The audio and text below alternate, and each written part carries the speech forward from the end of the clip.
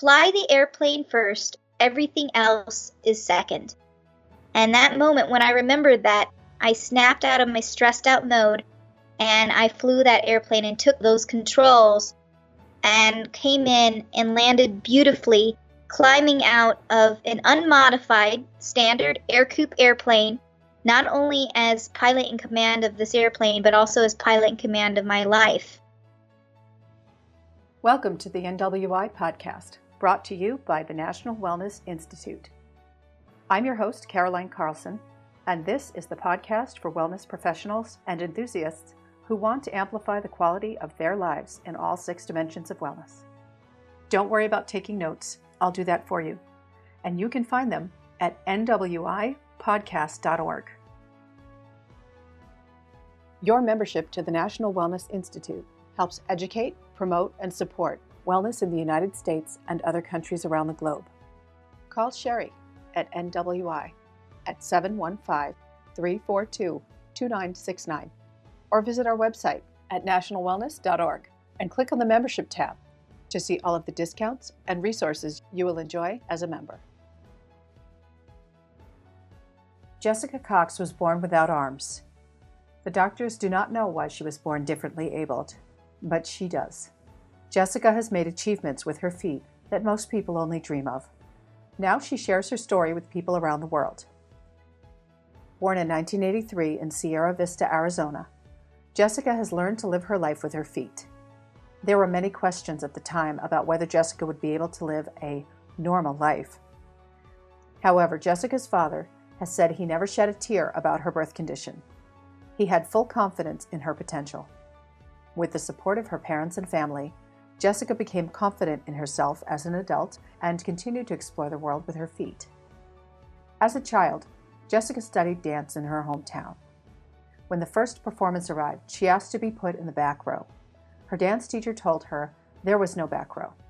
Tentatively, she took the stage with the other students and performed her routine. When she finished, the applause from the audience gave her encouragement and the confidence to continue dancing for 14 years. Jessica's parents eventually met a Taekwondo instructor named Jim Cunningham. His response when told of her birth condition was that she would be more than physically able and that only her attitude could hold her back. At the age of 14, Jessica earned her first black belt in the International Taekwondo Federation.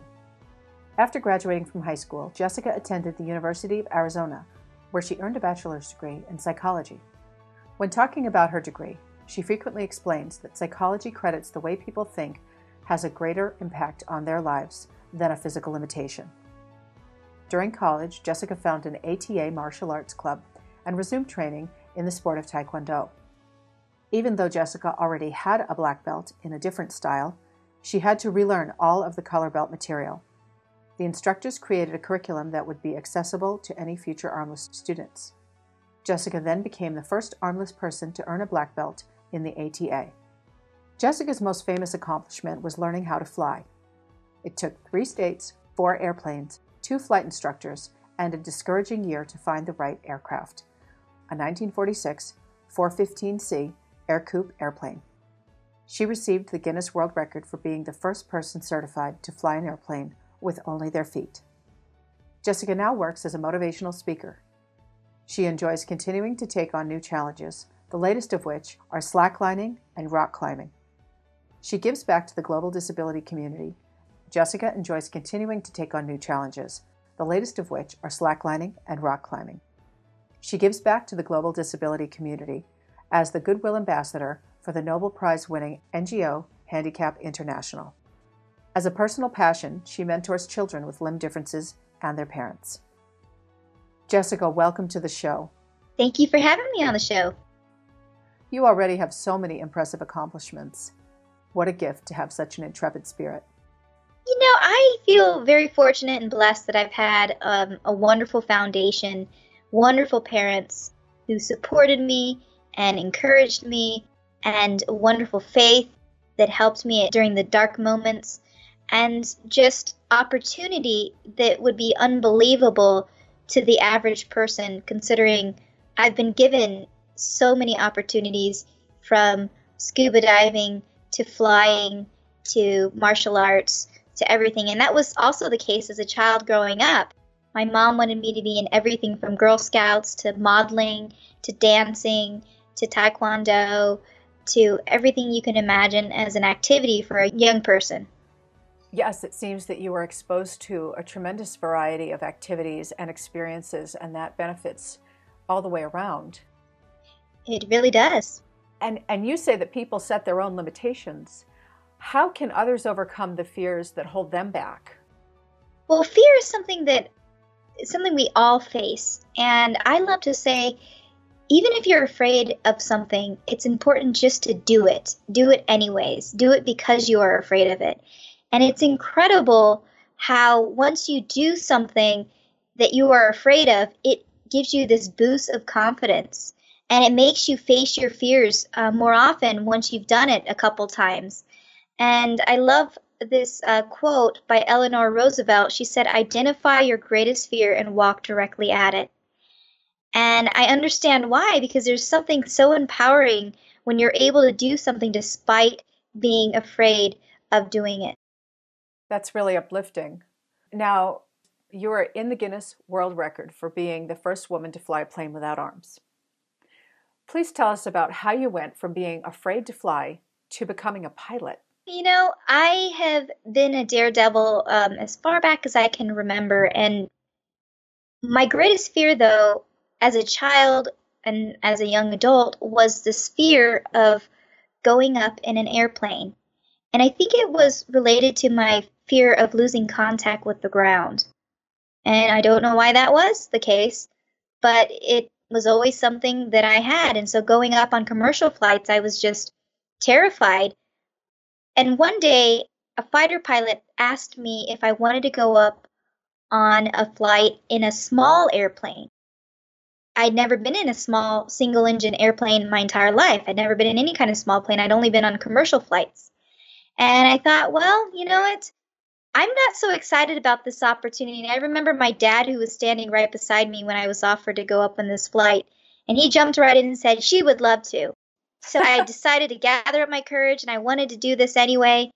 And going up on that first flight, the pilot gave me the opportunity to put my foot on the yoke, and I put my foot up on the yoke. And I made this commitment after experiencing what it was like to fly that plane. I made this commitment that I was going to become a pilot. Wow.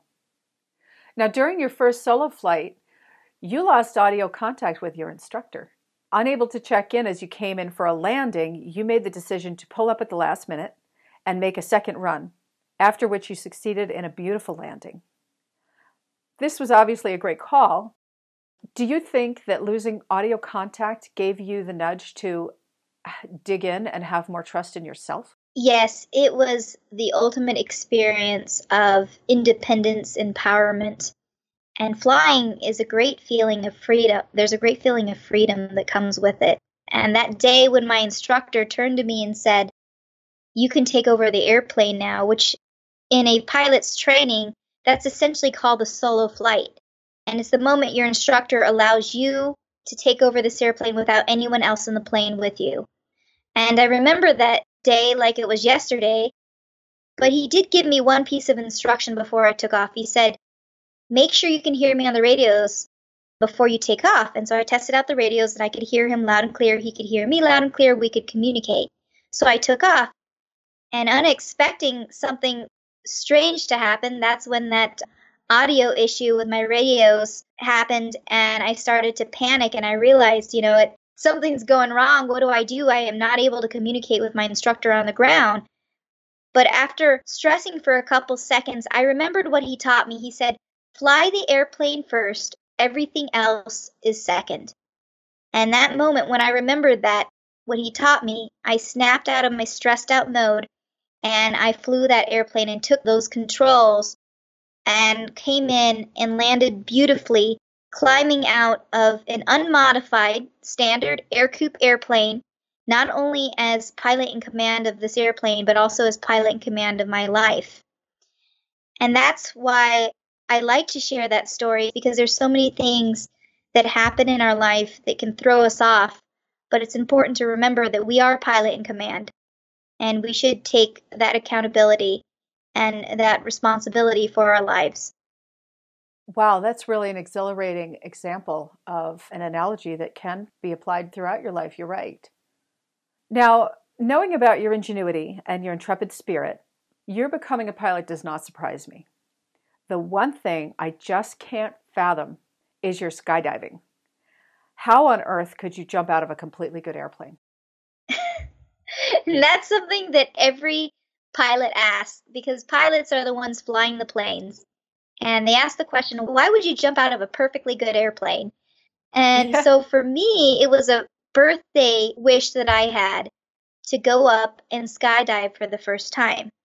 And on my birthday, my husband was nice enough to come with me. And when you're skydiving, you do this tandem for the first couple jumps. You're not doing this solo by yourself.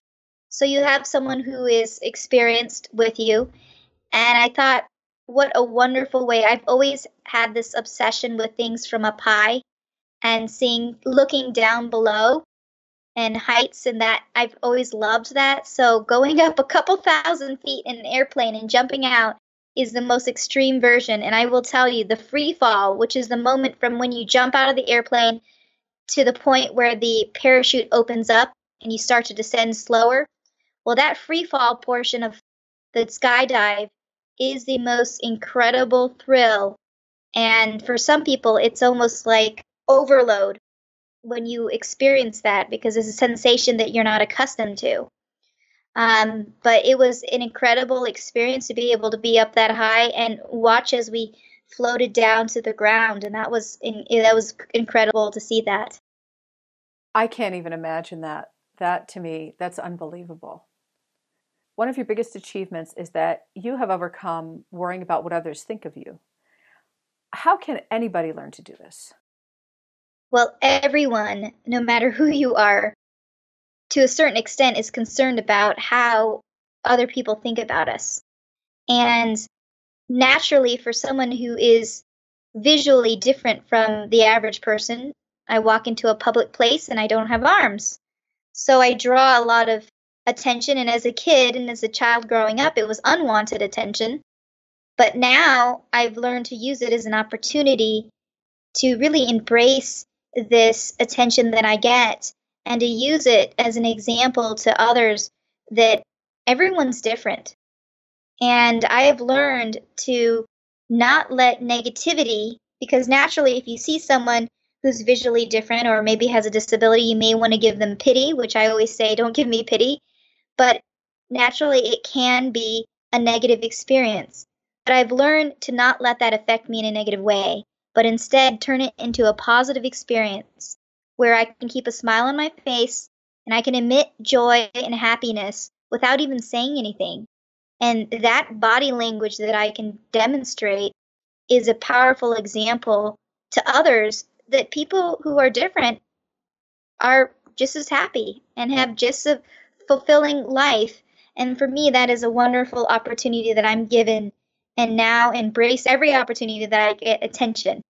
That sounds like it's turning your learning experiences and your life situation into a real gift for other people just through meeting you. It really is a wonderful opportunity. I mean, just the other day, I was at the gym where I work out, and I just joined this gym. This woman came up to me and said, "Oh, I finally get to meet you." And I had never met this woman before, and she just came up to me and said, "You know what? When I first saw you walking across the parking lot from the restaurant, I was sitting in my car, and I saw you there walking with your husband. I assumed you were exercising, and seeing that you were doing that without any arms really gave me the inspiration and the push I needed to get back into the gym." And she was in the gym for, at that point, 7 months when I met her. So just by merely walking across the parking lot was enough to encourage her to be considerate of her own fitness. So that was really a wonderful opportunity. Yeah, somebody saw you and they really were inspired by you right in that moment for what they needed to learn or to do in their life. Now, you've recently been married, and you brought several of the girls that you mentor to your wedding. Most little girls love weddings, the dresses, the flowers, the romance. You were aiming a bit higher in your vision, though. How did you hope your mentees would benefit from attending your wedding? One of the challenges when you're born different with a disability or some form of difference, you start to have a challenge with self-esteem, with wondering if you'll be able to do the normal things that everyone else does. And naturally, you wonder if you will have a future love life, a future husband, if you're a girl, if you're a boy, a future wife, and will they be able to see past your difference and love you in a very healthy relationship? And then beyond that, would you be able to have a family? And that for me was a question. It was a question of, would I be able to take care of children one day? And just by merely seeing a woman on the news and her story of how she lost her arms, but yet she was still a mom and she had 2 sons, it changed my life because it taught me that I could also one day be a mother. And I wanted to be that same inspiration and that same example to younger girls who were born without arms like me. And so I felt it was very critical to invite them to my wedding, to show them that they can one day get married and they will have someone that they will love if they choose to. If they choose to be single, that's fine too. But if they choose to get married, that is very much an option. And they will find someone who loves them for who they are. So that was very important for me to show that to these 3 little girls who came to my wedding, to make that impact and that impression that my mentor did for me, teaching me that I could one day be a mom too, if I wanted to. What a beautiful gift. Now, how long have you been mentoring? I have been mentoring now since I was 19 years old. How did you get started mentoring others? I know you met Barbie Guerra, right? Mm-hmm. And she is your mentor. She's the one I was telling you about. Mm-hmm. Yeah. How did you end up becoming a mentor yourself? I had no idea that there was a whole community of children born without limbs until I was invited to my first International Child Amputee Network conference. And I was invited to come in as a mentor because I was 19 at the time.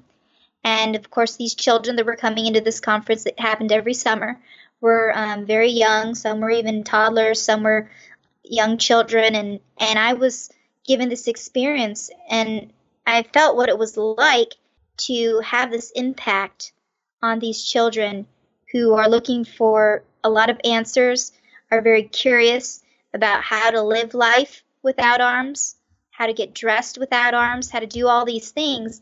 And there was this compelling experience I had when I went to my first conference. And I knew after that first conference that I wanted to be a mentor. And I wanted to transform someone's life in a way by just telling them about my own life experiences. And so I wanted to be connected with all these children who were born without arms or who were missing arms. And I have been so blessed to be connected with so many. And now I've even started my own nonprofit for children with limb differences, children with disabilities. And it's an incredible way to give back and to do something that I'm really passionate about. I don't have to be paid to do it. It's just something that's part of what I love to do, is to mentor these kids and encourage them to believe that they can do anything. What is the name of your nonprofit? My nonprofit's called Right Footed Foundation International. Wonderful. And we're going to have all of the show note links on the website so that people don't have to take notes and they'll be able to go to the website. Great. Now, tell us how you came to be invited to speak at the World Economic Forum in Davos, Switzerland. One of the most exciting opportunities I've had in my career as a speaker was being invited to speak at the World Economic Forum. And as a speaker, this is probably the top-notch event that you would just the most incredible experience as a speaker to be able to go to Switzerland to deliver a speech to this particular audience. And I was invited, I remember it was probably now 3 to 4 years ago, I was invited to go to the World Economic Forum right around Christmas time. The invitation came in, and I thought, wow, what better than a Christmas present to go and speak at the World Economic Forum. And so in January, 3 to 4 years ago, I went to speak, and it was a wonderful experience to travel all the way out to Davos, which is an area outside of the capital, and to be able to travel there and speak to such an elite group, it was an honor. I was very nervous. I remember being nervous trying to make sure my speech was perfect, and it was received very well. It led to many invitations after that, but it was a phenomenal experience that I will never forget. Wow, I bet that was very, very exciting for you and inspiring for everyone who was able to hear you speak. Now, you've traveled to some 20 countries with your message of hope and inspiration. This is life-changing work for those you visit, but also for yourself. It's also highly emotionally demanding. Do you see yourself getting more involved in the international humanitarian arena in the future? I guess I never realized how fortunate I was to have been born in the United States with what people consider a disability, because I never saw myself as someone with a disability or a handicap or an unfortunate situation. I was given every opportunity, from going to school to going to university to then going to a flight school and learning how to fly a plane. And every opportunity was never, it was never kept from me. I could do anything I wanted to do. And it was never brought to my awareness how this is not the case for many people with disabilities in other countries around the world until I started to do some of the international trips and visit people with disabilities in developing nations and realize how this is not a reality for them. They're stigmatized against, they're discriminated against, some of them are abused, unfortunately. And being a person with a disability in another country, some countries have a long way to go with helping people with disabilities. And so it creates this very important advocacy that I didn't realize that I was going to step into until I started to witness and experience the reality of people with disabilities in other places around the world. And I realized that I could bring this critical message that if someone with a disability is just given an opportunity, there is no telling what they can achieve. There is no reason that we have to limit them or stigmatize against them.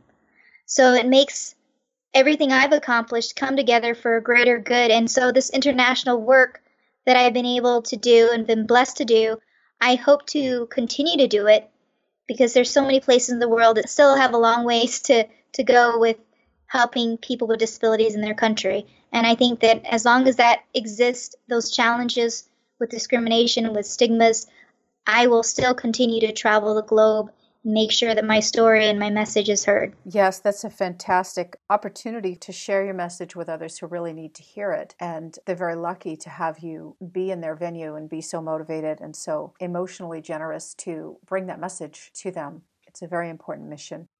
Now, I know you've mentioned so-called disability in that you feel that you have been very fortunate and you've lived a wonderfully active life. I have a question about not the physical limitations, but the possibly physiological ramifications of utilizing your legs as much as you do. I was a runner for years until my hip and my knees started to give me trouble due to overuse. And so I had to back away from that. Now I'm still active, but in other ways, an elliptical, walking, different exercises that strengthen those joints. But it brings to mind the question as to whether you experience overuse issues with your hip joints or knees from relying on them regularly, more perhaps than the average person would. It's interesting that you brought that question up, because today I have a little bit of a sore knee, and it's because I have been working out a lot in a gym, doing a little bit of weightlifting with my legs, and on top of that, I still do the daily task and everything you would do with your hands and arms. I'm doing that with my legs and feet. So they are getting basically double. They're serving not only as my hands and arms, but they're also serving as my legs and feet. And so they're doing a lot more work than the average person would use their legs and feet. And because of that, I do have, like today, a sore knee that I have to be mindful of, because my legs, my knees, my feet, they have to last me my whole life. And I'm only in my 30s, so I cannot afford to jeopardize any of that, and an injury would be devastating. Unfortunately, I did have an injury at one point in 2010, and luckily I recovered from that. But I always have to keep that in the back of my mind, that I have to keep these feet and legs and knees, and I have to really treat them well because they have to last me the rest of my life. And they're not just serving me for walking or jumping or doing these things, but they also serve me in order for me to be able to eat or get dressed or brush my own hair or take a shower on my own. I have to use them, and they're very critical. Yes, they really are your independence in a physical movement sense. So would you say that the potential for having overuse issues is common with people with limb challenges? I recall your friend Tisha, unarmed, mentioning the possibility of hip surgery. Yes. Unfortunately, overuse will have to be addressed, and we share this among the group of friends I have who are born without certain limbs and overuse of one or the other, or even on occasion spinal challenges. For when you're using your feet all the time, you're slumped over more than the average person. So it is actually very prevalent to have scoliosis, which is a curvature of the spine. And yes, we talk about this. We talk about different ways of getting through it. And right now, I've been talking to my friend Tisha, who is only 30, but she may have to have hip surgery on her right hip. And she hasn't had it yet, but she realizes that might set her back a little bit, because our hips and knees are probably more flexible than the average person, considering we're always doing these things with our feet. And so it's going to require even more physical therapy for her to get that hip back to where it was before the surgery. Yeah, that makes sense. I was touched when I heard your elaboration on your comment that if given a choice today, you would not want arms. Please share it with our listeners. When I look back at what I've been able to not only do, but the people I've been able to reach, I realize that I've been given and have been blessed with arms that may not come in flesh form, but they have had more reach than any of the most powerful arms and hands, more reach than the most powerful arms and hands in the world could reach. And it's incredible how my life has really taken on this positive example for many people. And not only that, but I've lived such an exciting life. I've been given so many opportunities, but reaching people in a way that if I had the arms, I wouldn't be able to reach them. That's why I always say, if I was given the choice, I wouldn't want the arms, because of the wonderful things I've been able to do. But not only that, but the people I've been able to reach without the arms. Wow, what an incredible message that is. Thank you for sharing that. Can you please tell our listeners how they can find out more about you, how they can watch your movie, and how to get in touch with you? Well, you can find me on my website, jessicacox.com. The documentary that was done about my life, it is a multi-award-winning documentary done by Nick Spark, and it is called Right Footed. You can find that on Amazon, or you can find it through our website as well, jessicacox.com, as well as the book, which is called Disarm Your Limits. It's a self-help book that includes a lot of the stories from my life, but more importantly, the principles that help people in their own challenges. So please find me on social media as well, Facebook, LinkedIn, Twitter, or the website, jessicacox.com. Thank you. I have to tell you, my family and I watched the movie recently and found it really inspiring. And my 11-year-old immediately took out his phone and he said, "I'm going to text like Jessica." And he started to work on texting with his toes, and found it to be, for him, a great deal of work, and gave up not too long after that because he was just overwhelmed. He said, "She's so amazing." Well, good for him willing to try something new. He tried, but it was a big adjustment for him just in that moment. But boy, he was determined for a while. That's great. Jessica, thank you so much for your time today. You inspire us all at the National Wellness Institute, and I'm sure every person that you meet as well is greatly inspired and encouraged by you. And I'm really looking forward to hearing your keynote speech at the National Wellness Conference. And I can't wait to meet you in person. Yes, I look forward to giving you a foot five too. I use my bottom of my foot to the bottom of your foot, sole to sole. It's called a foot five, and that's how I do handshakes. Wonderful. I will be there. Okay, great. We'll see you in a couple months. Registration for the 2018 National Wellness Conference is now open. Early bird rates expire February 16, 2018. So register today at nationalwellness.org/NWC. Like what you hear? Please leave us a rating on iTunes and be sure to subscribe so you never miss an episode. We'll see you on the next episode. Be well.